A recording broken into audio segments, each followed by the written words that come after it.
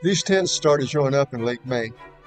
When they form at the end of the branches, it's probably due to the fall webworm, which is actually a caterpillar.